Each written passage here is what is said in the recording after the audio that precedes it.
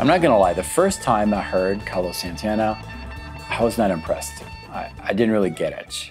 Now, at the time it was the mid-90s and I was really into guitar virtuosos. Joe Satriani, Steve Vai, and a plethora of other 80s guitar heroes. Yeah, those guys were highly technical. They played with surgical precision. They were very skilled on the instrument, fast players. And so when I heard Santana, it was nothing like that. So that explains why I really didn't get Carlos Santana. So I continued my journey on the instrument. Years passed, I played in many bands, learned many things about the guitar, got better at technique, theory, scales, and the type of music I listened to was still pretty technical, very orchestrated, lots of layers, you know, prog rock music. But even though I was operating in that genre of music, which was quite different from what Santana did, I still thought that there was something in Carlos's music that I did not get, and it kind of bothered me. Now, all of that changed a few years ago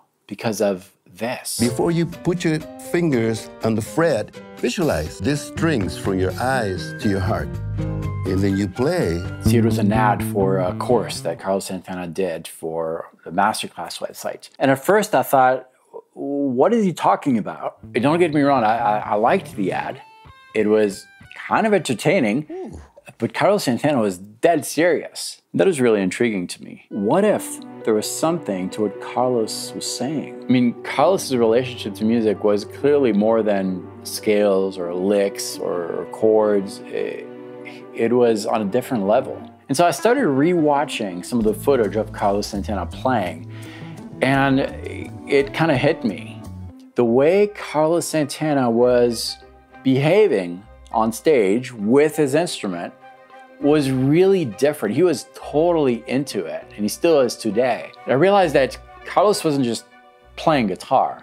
Carlos was speaking music. I mean, everything that Carlos was playing was full of intent. And truth be told, it makes a massive difference. See, a note by itself has the potential to become so many other things depending on the purpose you're putting behind that note. A note could be soft and gentle, a note could be loud, a note could be screaming, and that's something I had completely forgotten in my years of playing guitar. And what's cool is that it really doesn't matter if the lick you're playing has been played thousands of times before, you can make it new and fresh. So what Carlos Santana is playing is not that revolutionary as far as the choice of notes or the licks. It's all the vocabulary that we hear in all those classic rock guys, very pentatonic based, a little bit of Dorian flavor here and there, but nothing incredibly mind-blowing as far as the choice of notes. But the intent behind the notes is so captivating, and you can see it whenever he's picking up the guitar. Carlos is not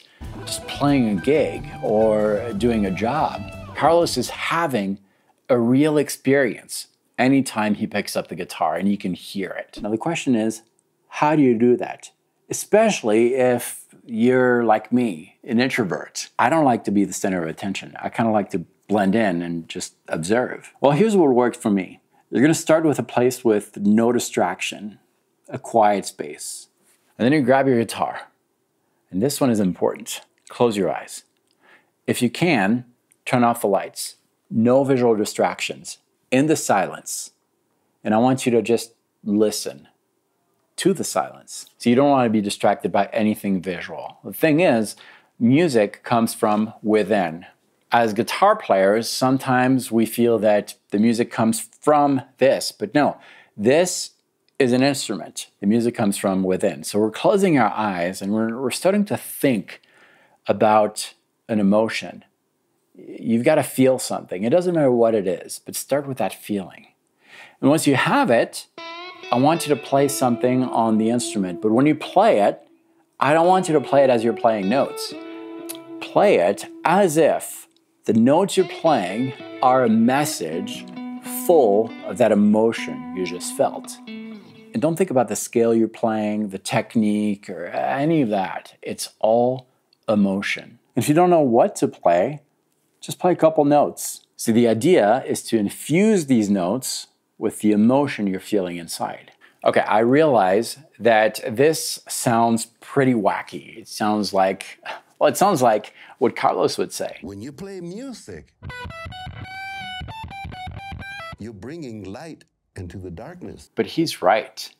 So when you put intent into something, regardless of what it is, whether it's art, music, writing, whenever you have intent, people are going to perceive that. And this, whether they like what you're doing or not, they're still going to perceive that you put some intent in it, which is going to make that thing special. Now, it turns out Carlos Santana opened the doors to a lot of other guys, including this one. See, Eric Clapton took the concept even further and added this special thing that no other guitar thought about doing. And I'm going to tell you all about that in this video. Watch it, because this is going to help you implement what we just talked about today. I'll meet you right there.